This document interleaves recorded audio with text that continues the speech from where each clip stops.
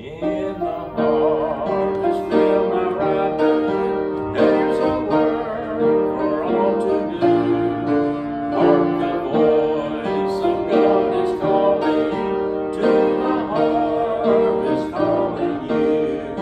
Let us much when God is in it, labor not for wealth or fame. There's a crown and you can win it if you go in Jesus' name. Does the place you're called to labor seem so small and little known? It is great if God is in it, and the heart forget his own. Little is much when God is in it, labor not for wealth or fame.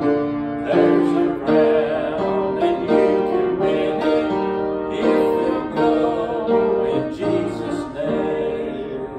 Are you laid aside from service, body worn from toil and care? You can still be in the battle, in the sacred place of prayer. Little is much when God is in it, labor not for wealth or fame.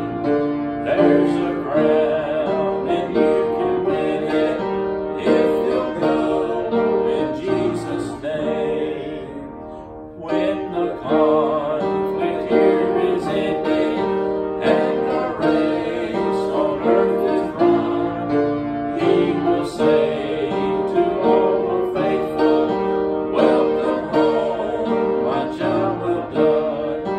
Little is much when God is in it, labor not for wealth or fame. There's a crown and you can win it if you go in Jesus' name. Amen. You can be seated. Thank you so much. Thank you for that good singing.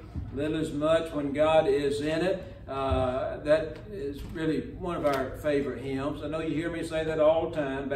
I've probably got about 100 favorite hymns, I guess, at each time I mention a favorite one. But I do love the hymns. I love the old songs. There's good new songs as well. I like the choruses. There's some good choruses, I think, as well too, that are, you know, correct with the Scripture, with the Bible and everything. And but I tell you what, just the old hymns. I have an old Baptist hymn book is really hard to beat. And I appreciate the singing of the hymns. I appreciate Brother Tim leading us and Sister Renee on the piano there. Just a great blessing. And it's a blessing to be in the Lord's house. Let me just say a word of welcome to anyone that will catch our videos online. We appreciate you keeping up with us online. We've just hit got a message saying that we've had 11,000, that was this morning, 11,000 views of our videos on the YouTube. And we put them on a Facebook page as well, and you can find that if you just look up Grace Baptist Church, Huntsville, Alabama. You'll be able to find it. And those of you that using the computer, in fact, if you're hearing me speak right now, I know you can do that because you're already on it right now. But anyway, we're glad that you're. If you haven't done this though, if you've not subscribed to the YouTube channel. We'd like for you to click that button there and subscribe. And then also, if you click that thumbs up or that like button on the YouTube, if you do the same if you go to our Facebook page and do the same there and follow us there on Facebook. I don't know a lot about it, but I understand that the more of those things that we'd have, the more subscribers on YouTube, the more followers on Facebook, the more times that you would like the message and click on that it does something to make our videos come up on people's home feed, maybe whatever it is that they call it, but it comes up in front of them. It'll come up on their computer or on their screen, on the television, on the Roku channels and things like that. It'll come up in front of them more. The more that we have of you helping us to do that. And then the other thing that you can do is just spread the word. Invite others to find us. And if you have, for instance, a Facebook page, you could share our videos on your page. And that will help it just get out as well. And then we would like to invite you to be with us if you're at any time, you're anywhere near Huntsville, Alabama. If you live near here, in anywhere at all, in Coleman County, Alabama, we'd like for you to come be with us in person here at Grace Baptist Church. Sunday morning, we have Sunday school at 9:30 and our worship service is at 10:30. Come back together at 5 o'clock for our evening service. We're here Wednesday evenings at 6 o'clock. And we'd love for you to be here with us for any or all of our services, and especially if you are in need of a good home church. If you're looking for a church to attend and you need a home church, maybe you're new to the area and you've run across this looking at things in the area in Coleman County, then find us over here in Huntsville. We're not hard to find, and just right in town, just down the road from the high school. And so we're right in town, and you can find us at Grace Baptist Church. We'd like for you to be here at any of our service times. And so with that said, again, thank you for watching us. Let's go ahead and stand together, church. You have your text now ready in Isaiah chapter 49, as we have been continually going through the book of Isaiah for over a year now. And we're going verse by verse, studying this tremendous book, 66 chapters. And so it's quite a long book to study, the prophet Isaiah.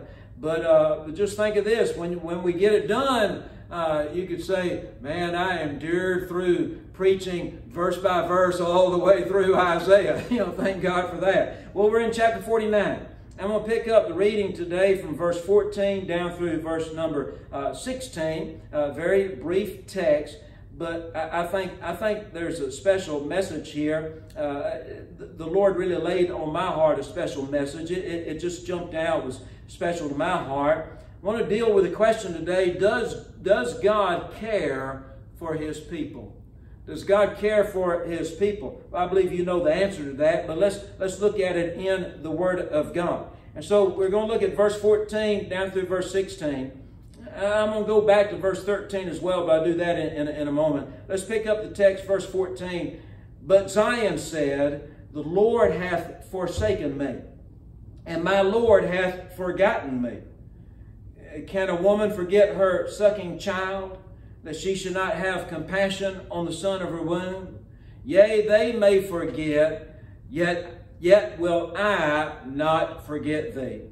Behold, I have graven thee upon the palms of my hands. Thy walls are continually before me. This is God speaking through His prophet Isaiah to His people Israel. Questions come up from them. Does God really care for His people? Let's pray together. Lord, we do thank you for the reading of the Word of God this evening. We thank you for the opportunity that you give us once again to come back together as a church family, as your people, Lord, to study your word. Lord, we thank you for our time throughout the prophet Isaiah. And Lord, we look forward to all that you have for us as we would continue with your help and by your Spirit to continue forward in our studies. And we come to this 49th chapter, Lord, and we're asking today and this evening that you would speak to our hearts in a new and a fresh way. Lord, that you would show us wonderful things from thy word. And Lord, we know that you're well able to do so. We thank you for the presence of the Holy Ghost of God, the Holy Spirit, that illuminates the written word of God, our Bible, and speaks to our own hearts, that we might apply your word to our lives and live our lives in accordance to your word, that we might be pleasing to thee, and Lord, that you would choose to bless us. And Lord, we know that you will. You've told us that blessings will come in accordance to our obedience to the word of God and our understanding and our faith and our trust in your word. So Lord, we pray that you'll help us to follow your word tonight. Speak to our hearts. Lord, we pray for those that would hear the messages online, that would follow the videos online. Lord, we pray for them, Lord, that they would just not be kind of passing through, looking at things, but Lord, that they would stay with it. They would hear the message all the way through, and would listen with an open heart, that the Spirit of God could speak to their heart and apply the Word of God to their heart, their spirit. And for those that are unsaved, Lord, we pray for them especially, that they might be saved upon belief and faith in the gospel of our Savior, the Lord Jesus Christ, calling upon His name and His name alone to be their Savior. And Lord, we pray for the saved. We pray for our brothers and sisters in Christ that may be struggling in their walk with the Lord now, that may be having some type of spiritual difficulties, that they've got some questions, they've got some doubts, they've been hit with some troubles. And maybe there's someone that catch this message and they're even wondering whether, Lord, you really care for them or not. Lord, we just pray that the Word of God would do what you would have it to do in the hearts and lives of people. And Lord, we'll thank you for all that you do. In Jesus' name we humbly pray. Amen and amen. Thank you. You may be seated. Thank you for standing for the Word of God once again. I'll just remind you a little bit of what we've been seeing here in chapter 49, because it is, I think, a special chapter. As we've said, it's all about Jesus. It's all about Him. It's a prophetic view of the Messiah, of His mission. We said that in verses 1 through 7, and then of His ministry in verses 8 through 13. When we talk about His ministry, as we studied on Wednesday night together, we'll talk about what He came to the earth to do. And when you ask the question, what did Jesus come to do? Well, one of the things that comes to our thoughts immediately would be the verse that says that He came to seek and to save that which was lost. And that's what He did. He came to do that. And really, you could say that is a good statement that kind of sums up what He came to do. But He came to bring us some things. He came to bring us a day of salvation. In verse number 8 in chapter 49 here, thus saith the Lord, in an acceptable time have I heard thee. In a day of salvation have I helped thee.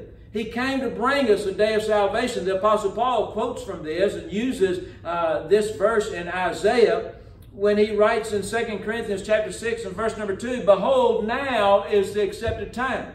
Behold, now is the day of salvation. And what he's doing when in the New Testament, what Paul is doing is trying to get across to his readers the urgency of getting saved while you got the chance. Amen. While you've got the opportunity, while you've got the time. And we're living in the last days. And we've studied that here at Grace Baptist Church much as we've gone through the book of Isaiah. We've studied through the book of Daniel in our church. We've studied verse by verse through the book of the Revelation as well together. And we know we're living in the very last days. We know that the Lord Jesus Christ is returning. And He's going to come first for His church, for those that are saved by the grace of God. He's going to step out on a cloud. 1 Thessalonians chapter 4. There's going to be the sound of a trumpet. There's going to be a shout. There's going to be a call. And we're going to be called up to be with Him. Those that have died in the Lord, have put their faith and trust in the Lord, their soul and their spirit is with the Lord. Because the Bible says to be absent from the body is to be present with the Lord. And that's for the Christian. That's for the child of God. Now the lost person, the one that has never trusted Jesus as his or her own Savior, the moment that they die, they're not in the presence of the Lord. They're in the presence of the devil. They're in hell. You have Luke chapter 16 and that account of that rich man that died. And the Bible says he lifted up his eyes, opened his eyes, being in hell, being in torments. And he knew where he was at. He knew the suffering that he was experiencing. He knew the pain. That place, the Bible says, of weeping and gnashing of teeth. Well, that's where all the souls of men that have rejected Jesus Christ as their Savior are in that place now. And those that have trusted Christ, they're with Him. Even though their bodies may be in the grave, their soul and their spirits are with Him. But yet the day is going to come when those bodies of saints of God, of those that have believed on Jesus as their Savior, and those Old Testament saints that believe the Word of God, looking ahead to the coming of Jesus Christ and paying the price for their sins with the blood that He shed on Calvary's cross. There's going to be a resurrection of their bodies.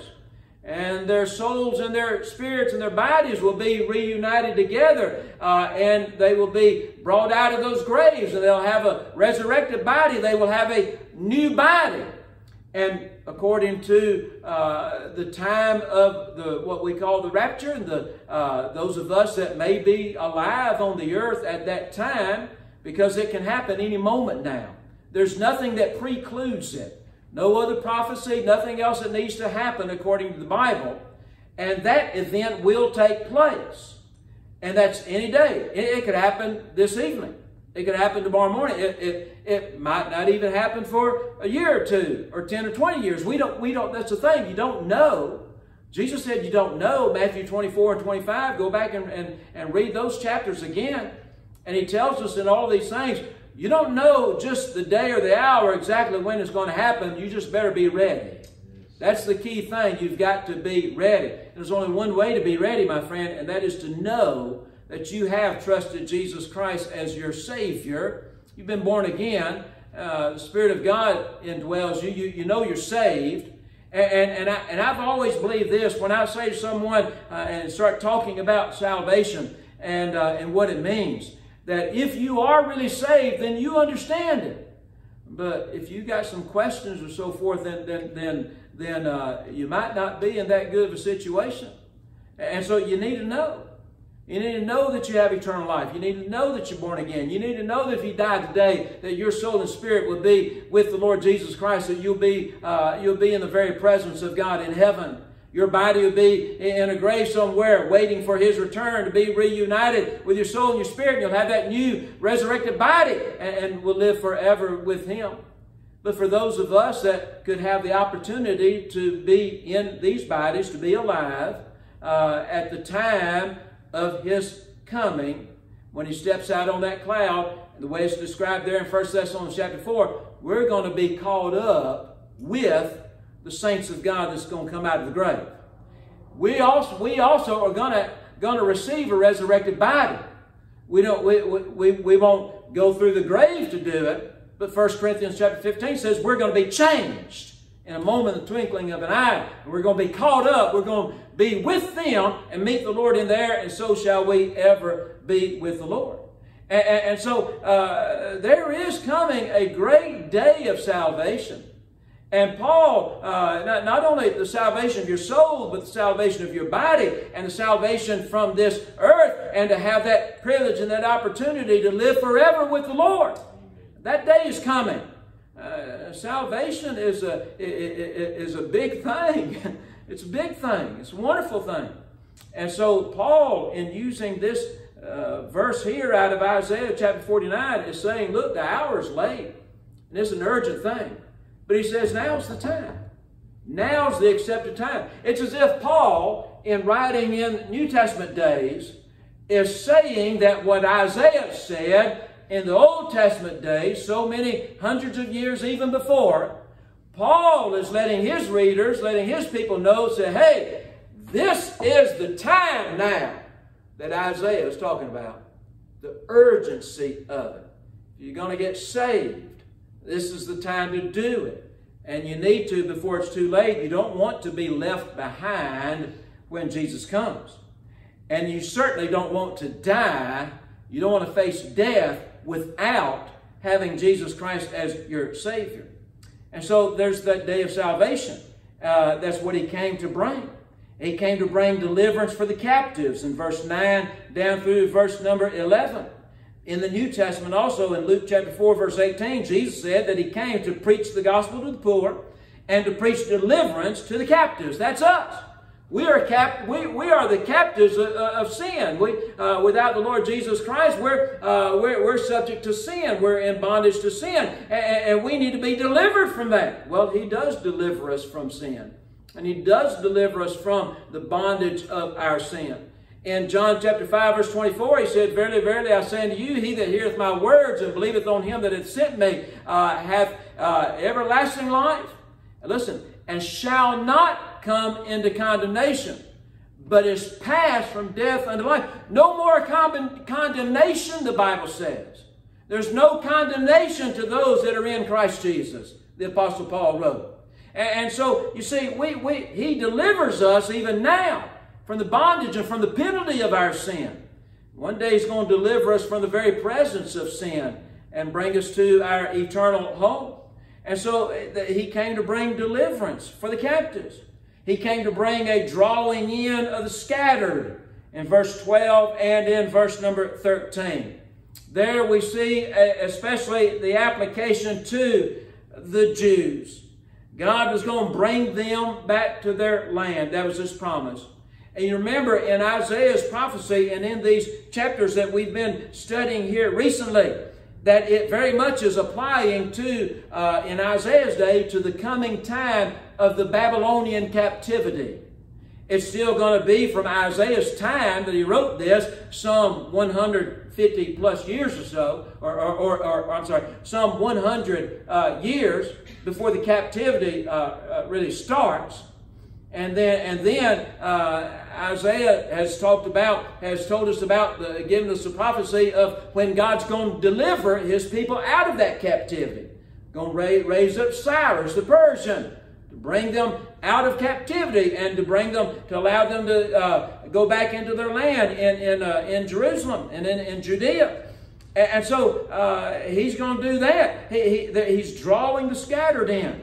And he's done that down through the centuries of time, up to modern time, 1948. We talked about it, how he brought the people of Israel back into the land and the nation of Israel. And I believe with all my heart, it's there to stay now. No doubt about that. But I want you to notice something in verse number 13 before we get into our text and deal with this question, does God care for his people? In verse 13 again, where he says, "Sing, O heavens, and be joyful, O earth, and break forth into singing, O mountains, for the Lord hath comforted his people, and will have mercy upon his afflicted." That's a promise that God is giving through his prophet Isaiah to his people of Israel and of Judea, that though that they will have to go through that Babylonian captivity, God's going to bring them out. And he makes the promise here. He says, I'm going to do it. And I'm going to bring the scattered. And he's also making a promise looking ahead to the time after the raptures we've just talked about. And then that 7-year period of tribulation on the earth, which we have studied already before. Understand this, that doesn't come till after the rapture takes place. And that 7-year period of tribulation, it'll begin with a peace treaty between the Antichrist and Israel, and really in many of the nations of the world, at least in that time. Now, not all the nations are going to get involved in it. You're going to have some of those northern nations. I don't believe Russia, it looks like Russia and China and some other places and confederate with them. They won't be involved in that, but the Antichrist is going to make a treaty with Israel. Going to enable them to build that third temple. There's a lot talked about the building of the third temple now. They're getting things ready. They say now they even got the red heifers. They're ready to make the sacrifices. And all this thing is coming into place. But understand this, none of that's going to happen until the rapture takes place. You got to be ready for the coming of Jesus. You don't wait to see these things taking place. That the Bible says is going to be in that tribulation period. Now, whether that's real soon, real immediate after the rapture, whether that's a few months or a few years, whether there's going to be the time of that building of the temple, there's going to be that treating. But Daniel, the prophet, says that that's when that 70th week of Daniel chapter number 9, that 7-year period of tribulation, it begins with the treaty. It begins with a peace treaty that the Antichrist will make with Israel. And so this is even looking ahead to beyond that. It's looking to the time where in that time of tribulation, and at the end of that tribulation period, the end of that 7 years, God's going to bring his people back into the land in Israel, scattered from the four corners of the earth. He's going to bring them back. He's going to bring them back, and he's going to have them there because he's got a day when Jesus Christ, the Son of God, is going to step out of heaven, and this time on a white horse. And the armies of heaven are going to be following him. Read Revelation chapters 19, 20, 21, 22. Read Revelation. He's coming back, and he's coming to defeat the armies of the earth. And he's going to throw the devil into a bottomless pit for 1,000 years. He's going to walk into the city of Jerusalem through that eastern gate. He's going to come over to Mount Olivet. He's going to cross over that Kidron Valley. He's going to be wearing a vesture dipped with blood, because he's going to do some business with some of the nations that had come against Israel all through the years, down through the time, especially with the Midianites, and he's going to come into the city of Jerusalem, and he's going to set up his kingdom. He's going to build another temple. He's not going to go into the temple of the Antichrist. Now, understand that. Antichrist is going to do a blasphemous thing in that temple at the halfway mark of the tribulation period. No, there's going to be the millennial temple that Jesus is going to have. And he's going to set up his kingdom right here on the earth. I believe this is Isaiah is referring to that as well. When he says, "Sing, O heavens, be joyful, O earth. Break forth into singing, O mountains, for the Lord hath comforted his people, and will have mercy upon his afflicted." It's all about the full deliverance that God is going to have for his people. Not just out of Babylonian captivity, but deliverance even from the world itself that has hated Israel and is hating Israel even more and more in this day you're living in now. God's going to bring them into the land. God's going to bring the king to set up his kingdom on the earth. And so he's going to do all this. He's going to draw in the scattered. Now this is a song of praise here. Heaven and earth are breaking forth into singing. And this joy comes because of the victory, I believe, that the cross of Jesus Christ brings to all of God's people. Remember, everything in the Old Testament is looking ahead to Calvary and to the cross. They're saved the same way we're saved. They're saved by the blood of Jesus that was shed on the cross of Calvary. And we're saved because we have a merciful God. In Psalm 106 and verse number 1, Psalm 106 verse 1, "Praise ye the Lord, O give thanks unto the Lord, for his good, for his mercy endureth forever." Psalm 107 verse 1, "O give thanks unto the Lord, for he is good, for his mercy endureth forever." I tell you something that I found out, to be honest with you, just studying a little bit more this afternoon. I found out that statement there, "for his mercy endureth forever," you find that statement with those words exactly 35 times in 35 verses in the Old Testament, 29 times in the book of Psalms. For his mercy endureth forever. We serve a merciful God tonight, church. Amen. He's a merciful God, and he's given us of his Spirit. In John chapter 14, Jesus tells of the coming of his Spirit. John 14 and verse 25, he says, "These things have I spoken unto you, being yet present with you, but the Comforter, which is the Holy Ghost, whom the Father will send in my name, he shall teach you all things, and bring all things to your remembrance, whatsoever I have said unto you."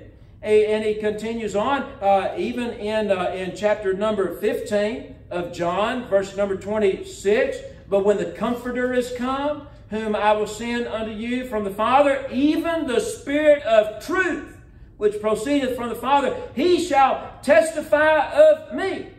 And so we serve a merciful God. He's given us of his Holy Spirit that lives within us, those of us who know the Lord Jesus Christ by faith, that we've been saved and born again. And that Holy Spirit of God that resides within us, he brings us into all truth, and he's our teacher, and he's our guide, and he's the one that can illuminate the Word of God and apply it to our hearts and our lives, that we might serve the Lord. But he does all of that because of his mercy. He's our merciful God as well as the merciful God of Israel. But in verse 14, you see all of this, what God would do for his people, bring a day of salvation, deliverance of the captives, and drawing in the scattered. God's doing all that, and he will do all that. But yet you got a question, it seems. In verse number 14, "But Zion said." Zion would be that hill in Jerusalem where the temple was at, Mount Zion. Now, but the word Zion is also used to be a name for all of Israel, all of God's people, all of the nation. It says, but Zion said, the Lord hath forsaken me. Did you see that? The Lord hath forsaken me, and my Lord hath forgotten me.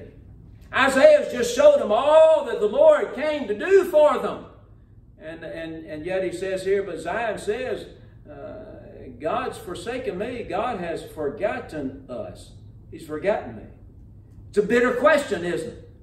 The bitter question arises, and that question that many people still today that are not even Israelites, Gentiles even, but many people even still today, and perhaps probably many of the Israelites are asking the question, does God even care for His people? Does God care? The wonderful thing is, the rest of chapter 49 and going through Isaiah chapter 50, you know what what this section of Scripture does? It answers that question. It answers the question. It deals with the question. Does God care for His people?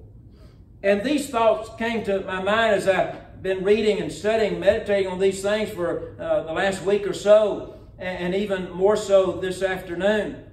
And there's three things that I think you can see here in these verses that we've read as a text, which was simply verse 14, verse 15, and verse 16.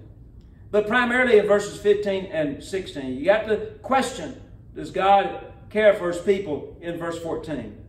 Let's look at the answer. Be good to have the answer to that, wouldn't it? Look in verse number 15. Verse 15, Isaiah is showing us, and God is saying this through His prophet Isaiah, and that is that God will never deny His people.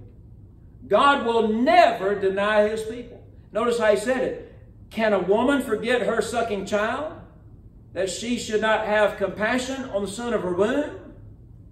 Yea, they may forget, yet will I not forget thee. You know, we think it's an awful thing when a mother forgets a child or does harm, to a child.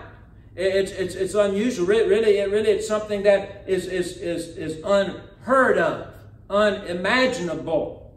And so God is using this to make a point. And we know that Israel was God's chosen people. We know that God will never forget them. And so it's like He's saying here that even if a mother could forget her nursing child, He says, I will not forget you. He said that the mother might forget. There'll be parents and they might forget. They might turn away from their child. And as we said, we see that happening. It does happen. It's really a horrible and unimaginable thing. I think it's a demonic thing myself. But we see it happening. And so God is using this to say that, this is an extremely unusual thing that a woman forget her sucking child, her nursing child. That's something that really is unthinkable. And so He's saying here, yea, they may forget. A mother just might do that. But He says, I won't do it. He says, I will not forget my people. That's how great God's affection and desire for His people is.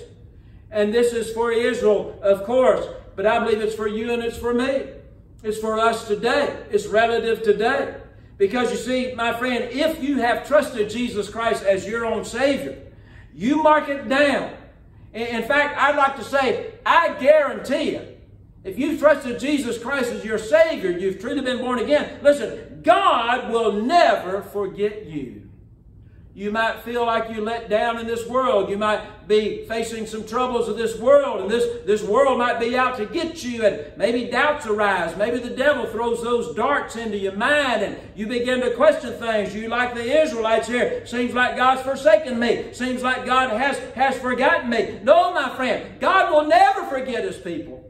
And He'll never deny His children.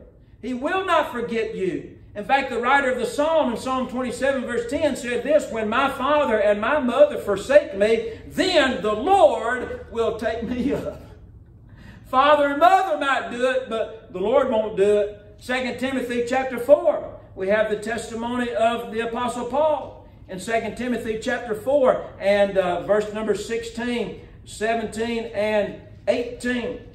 Paul the Apostle, in the time of his imprisonment in Rome, and he said this in verse 16, writing to Timothy, talking about being in the prison there. He says, at my first answer, no man stood with me, but all men forsook me. I pray God that it may not be laid to their charge. Notwithstanding, the Lord stood with me. He said, everybody else has turned tail and run. Everybody else has left me. He says, but not the Lord. He says, the Lord stood with me and strengthened me, that by me the preaching might be fully known, and that all the Gentiles might hear. And I was delivered out of the mouth of the lion. And the Lord shall deliver me from every evil work, and will preserve me unto His heavenly kingdom, to whom be glory forever and ever. Amen. Paul says that, he just says here that others left me, but not the Lord. And that's His promise to you and to me. It's like His promise to Joshua. Back over in Joshua chapter number 1.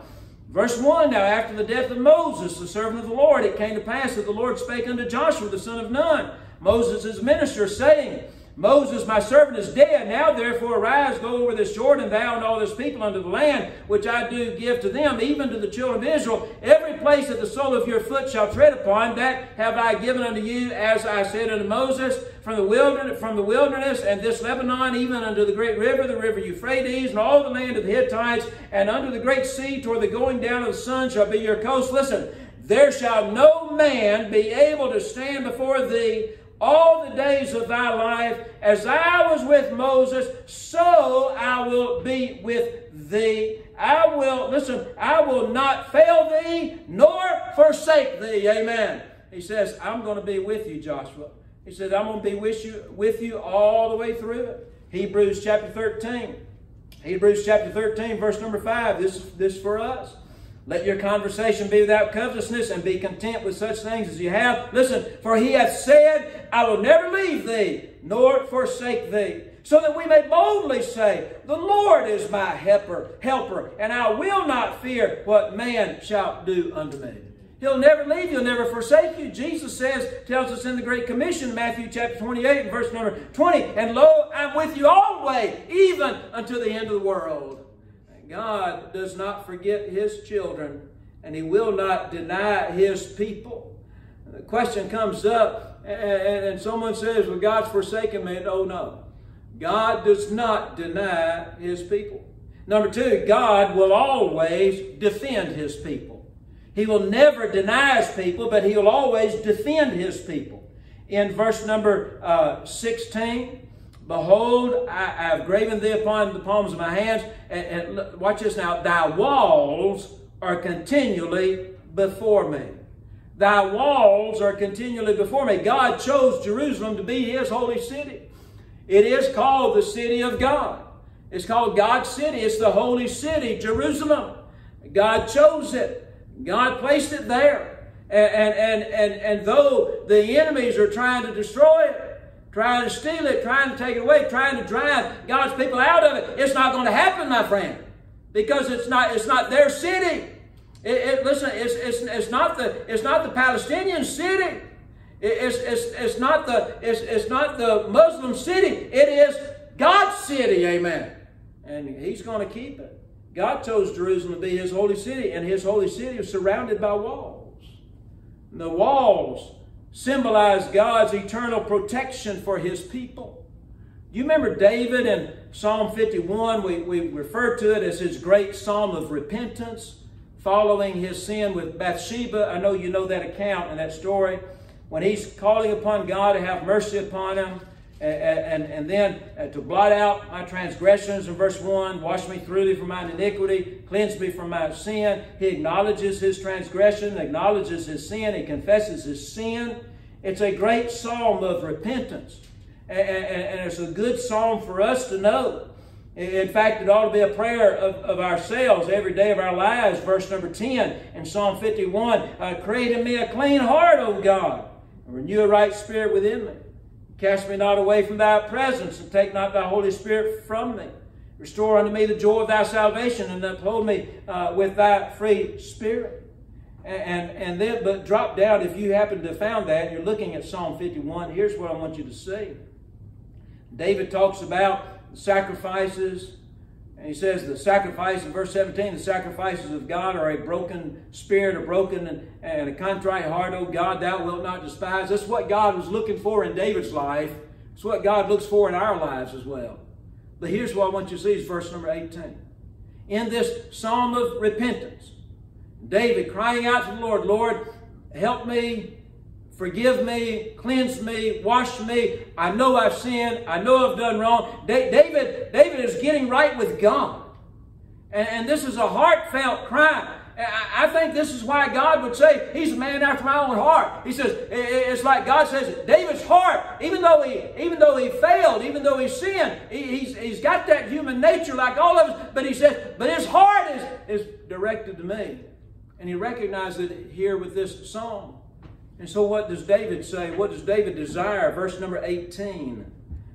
Do good in thy good pleasure unto Zion. Notice this. Build thou the walls of Jerusalem. Build thou the walls of Jerusalem. David's recognizing here that Israel's protection is in the Lord. That Israel's walls of protection are the walls that the Lord would build for them.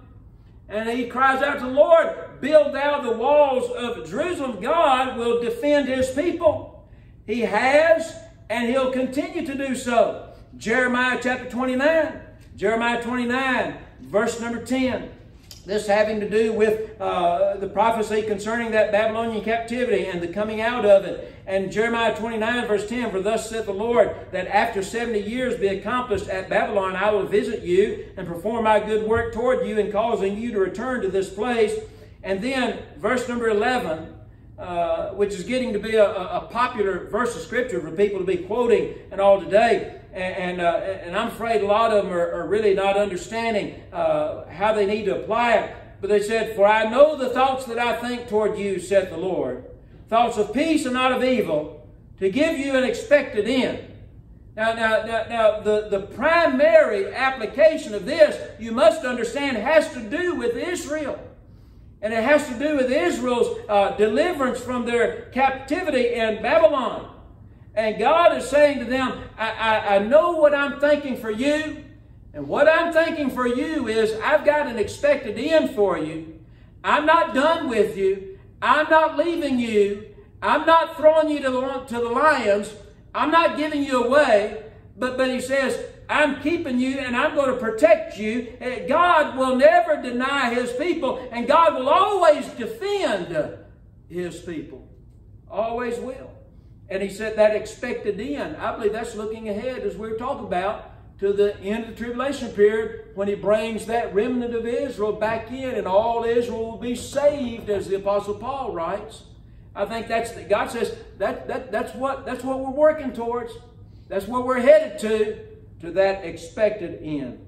And he says at that time, then shall ye call upon me, and ye shall go and pray unto me, and I will hearken unto you. And ye shall seek me and find me when you shall search for me with all your heart. And I will be found of you, saith the Lord.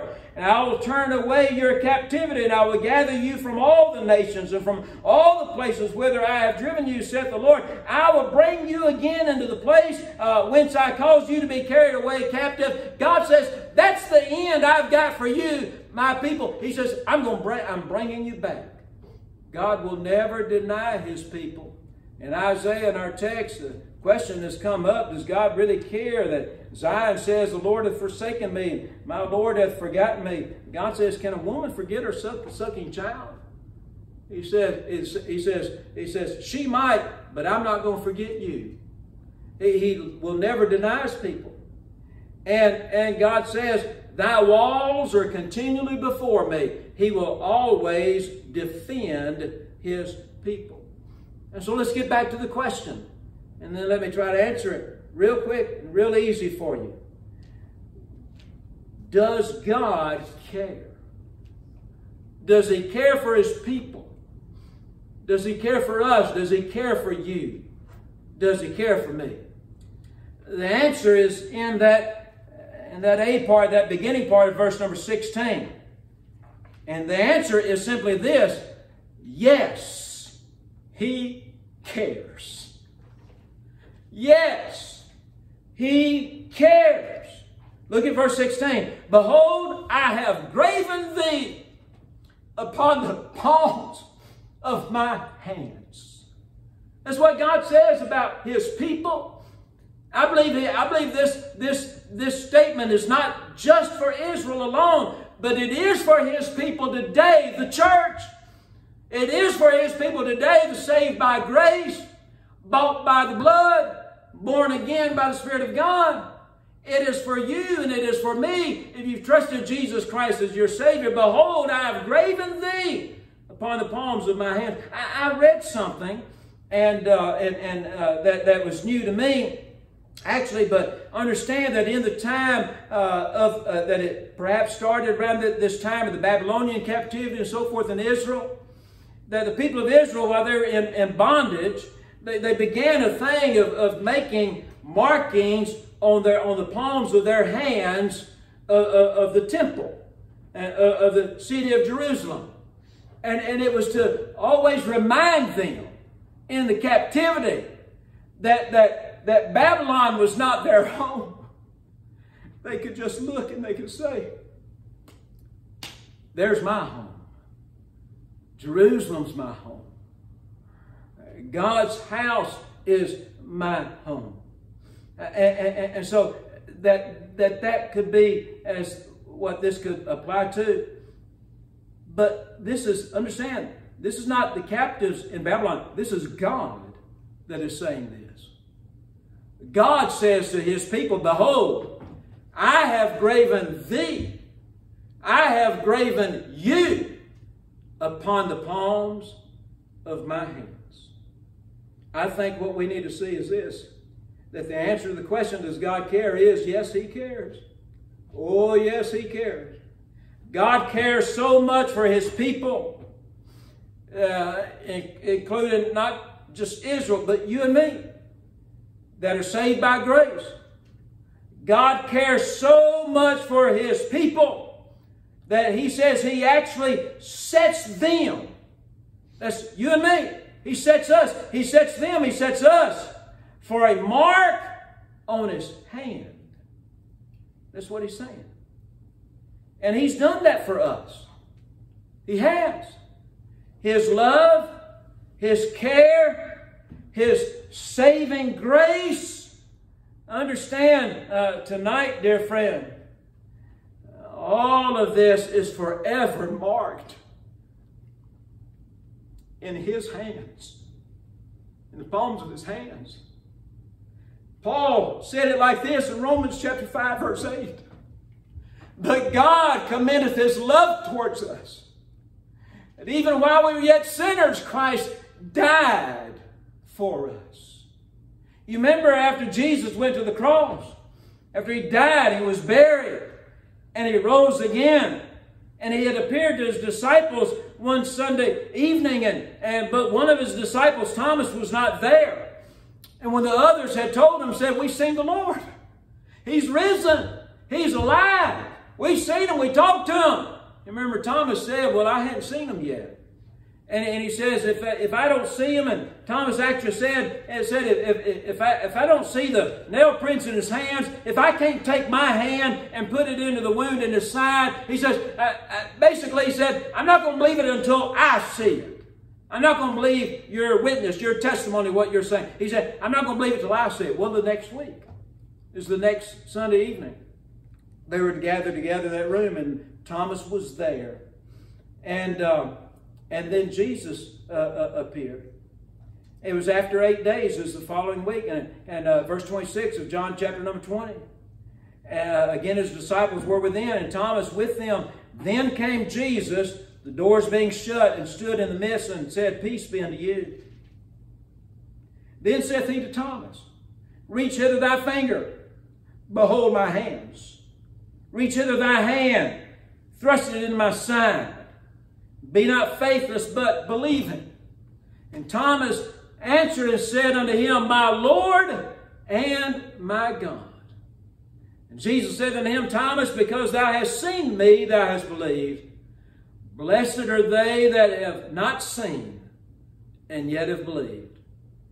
I believe with all of my heart that when Jesus said those words, his very thoughts was towards people like you and me. We've not seen what those disciples saw. We didn't see the miracles that he did. We didn't sit with him at the supper of the Passover meal. We weren't there in the garden when the soldiers came and arrested him. We weren't there in that upper room when he appeared before us. And we knew that he was alive after his passion, after his death on the cross. No, we were not there then. But yet, because God has given us his word, and he's given his Spirit, he sent his Spirit into the world. Because God's given us of his word and of his convicting power of his Holy Spirit. You and I can have the opportunity and have had the opportunity to trust Jesus Christ as our own personal Savior and to be able to say, I believe. I believe. Amen. Jesus told Thomas, Lord, he told Thomas, because you've seen, you believe. But I believe he's saying even more blessed are those down the road that have not seen, but they've believed. Now here's the thing. When he told him to look at my hands, look at my hands. I think our text in Isaiah 49 should say to us that Jesus was saying to Thomas, look at my hands. I've got you stamped right there. And I think that through faith in Jesus Christ, when he comes for us, whether it's by the grave or whether it's by the rapture and the change and giving our new bodies, when he comes for us and when we're in his presence and we're in heaven, I mean, for that matter, if you die before the rapture and immediately your soul and your spirit is with the Lord, the Bible says. I don't know what that's going to be like, what just the spirit and the soul without the body is like. I just believe my Bible that says I'm going to be with Jesus in my soul and my spirit. I believe I'll be able to see him. I believe I'll be able to hear his voice. Even though I won't have that body. I don't know what kind of body or what kind of form or what it is that we're going to have at that time until the resurrection. But I know we'll be with him. And I believe we'll be able to see him. And we've said it before, and you realize and understand. All that God has prepared for us in heaven.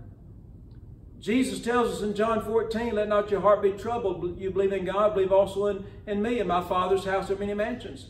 The word I so have told you, I go to prepare a place for you. And all that's been prepared for us in heaven.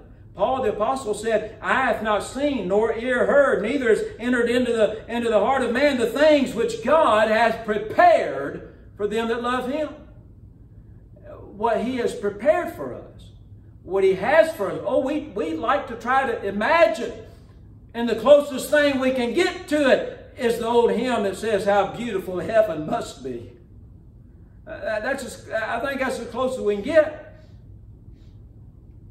But in heaven, there's going to be all that God has prepared for us. Not made with hands. The Bible tells us it's not going to be made with hands. With man's hands. Everything would be made by God. Man would have had nothing to do with what we we'll be able to see and experience in heaven. But there'll be one thing that you and I will see with our own eyes in heaven that was made by men. And that's his scars. His marks in the palm of his hands. Now, whether you understand in the palm or in the wrist, that kind of, not really a debate. It really doesn't affect things one way or the other. But Isaiah said God puts a mark in the palms of his hands.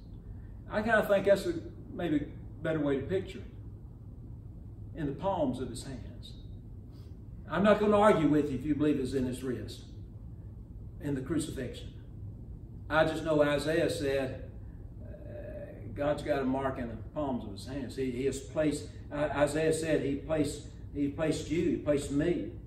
He said, I've graven thee upon the palms of my hands. And so there's going to be a mark there. But I believe it's that mark that was made by man. The mark of the spikes of the crucifixion. And it'll always be there. It'll be there forever. When it comes to the time of his kingdom on the earth and we're present with him in the millennial time and Jesus speaks to his people, he speaks to us as our king and ruling the earth. And at times I would suspect he would even, and in fact I anticipate he will, I look forward to it. I hope he does. I believe he will. When he'll raise his arms to give us a blessing. They're going to be there. They're always going to be there. It's never going to change. It's never going to be taken away. So you ask the question, does Jesus care? My friend, look at his hands. Look at his hands. Believe the Bible. And by faith, look at his hands. And you'll know the answer to the question. He does care more than anyone ever has or could. Amen? Amen. Let's go ahead and stand together, our heads bowed, our eyes closed for prayer. Lord, thank you so much for the Word of God this evening. The opportunity to study once again in this wonderful book of the prophet Isaiah. And Lord, it's just, you know how it's been just amazing to my own heart as I just go week by week and look at these verses and the one and the verses following the other verses, the sections following other sections, chapter by chapter. And so much that we can see of you, of your power, of your truth, of your love, of your mercy, of your grace, and even at times of your judgment. But Lord, so much that we see of you in this marvelous book. And Lord, tonight, we even see your hands. We even see your hands. And you've put that mark there. It's for eternity. And it is for us, and it is for all who believe the gospel and trust you, Lord Jesus, as their own Savior. And Lord, we pray for someone that would hear this message at some point that will come to that place of believing and seeing by faith and trusting and receiving your amazing gift of love and grace and mercy and salvation. And Lord, we'll trust you and thank you for that. In Jesus' name we pray. Amen and amen. We'll sing together as Brother Tim leads us. Page 271.